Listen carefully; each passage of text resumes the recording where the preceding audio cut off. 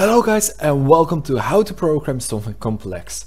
And this is my way, how I do it. And to program something complex, that's for everyone a little bit different about how they are going to do it. So I'm going to tell you how I am going to do it and how I think and how I do everything.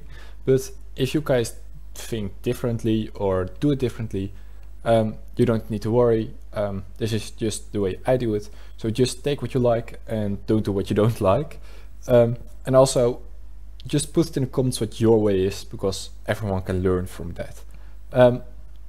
So the very first thing I'm going to do always is defining the main ID of the system. So just saying, for example, if you've got a save and load system, I'm just going to say the load system needs to have that it can just open a file and just read it.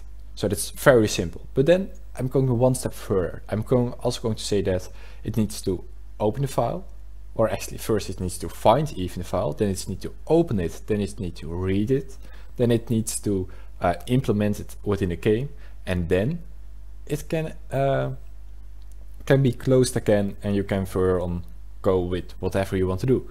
So this is kind of like the very first step I always take. I just say what the main idea is of the system. This is, by the way, something that if it's a very simple system, I don't necessarily need to do anymore. But this is something that if it's more complex, you will take more time to define every step of a program and everything it is going to do. Well, if you've got a simpler program, you don't need to do that. Also, the second thing I do is making a scheme, and that is, well, not every time, but if I'm going to create something in which you got like a lot of decisions to be made, or the program is going to make a lot of decisions, you need to know what you're actually going to do. So, for example, if on the red cube there is standing something like, should I eat breakfast? And then there's a yes and a no option.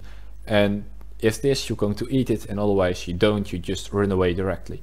That's kind of like the main idea of this.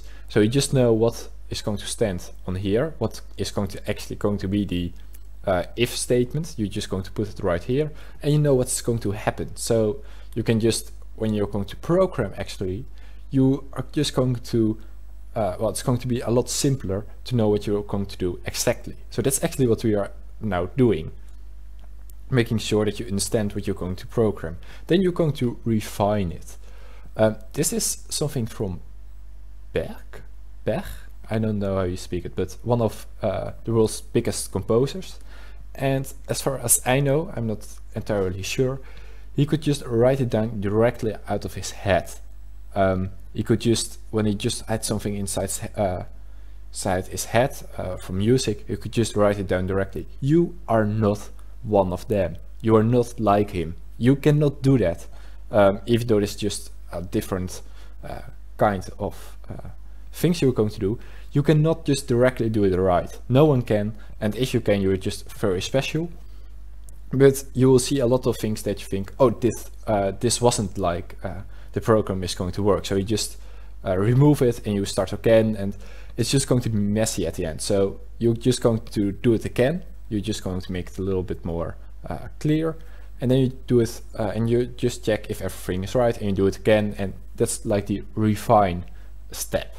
So now you've got 3 steps. First you are defining it, then you're making a scheme, and then you're refining it. Then you are actually going to start it. Start with programming the code.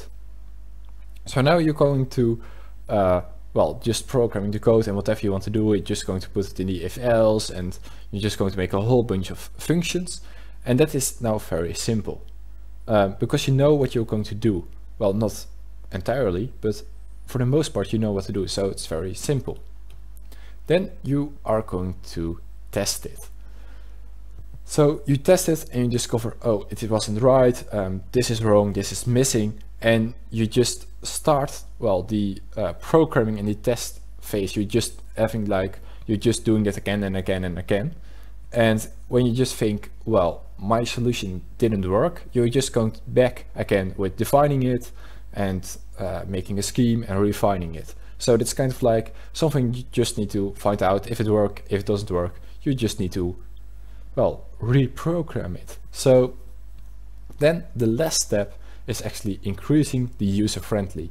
So that's the thing like code optimization, just removing everything which you don't use. Because, for example, when I'm by myself just coding a lot of code, when I just see that one line doesn't work properly, I just put it like a comment, so I still have it, so I can just easier see what I did wrong there and what I did right, and it just can easier make the code better. But at the end it's a little bit messy, so when I just finished almost the program, I just remove all those lines, and mostly with my is that if I just only program 500 line of codes, already 100 of those lines are just, well, not used comments, so I just remove it, and then it's also a little bit more clear what is happening. So that's and then you are also going to implement it within your game and within your whole system, and that's kind of like how I do it. Of course, it doesn't need necessarily be your way of doing this, but I still hope you guys learned something from this and, well, maybe use it even on your own projects. And if you did, please leave a like or a subscribe. That will be really appreciated. And I see you guys next time with another video. Bye.